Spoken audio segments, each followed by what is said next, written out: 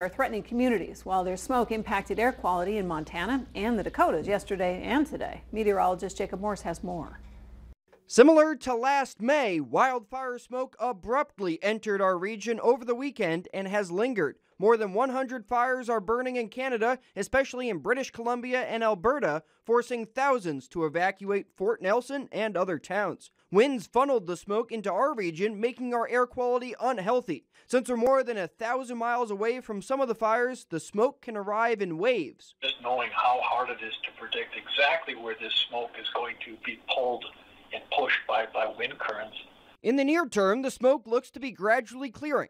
And even in the upper level, we're seeing smoke up there, but it actually looks like the way the pattern's shifting, that should push mainly to the east of our area.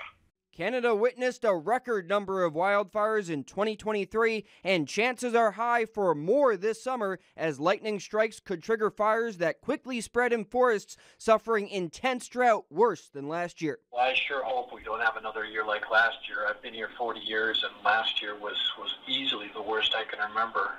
Current air quality can be monitored at airnow.gov. For your news leader, I'm Jacob Morse. Wildfire smoke impacts those with respiratory illnesses the most, but it can also affect your heart health and lead to eye and throat irritation.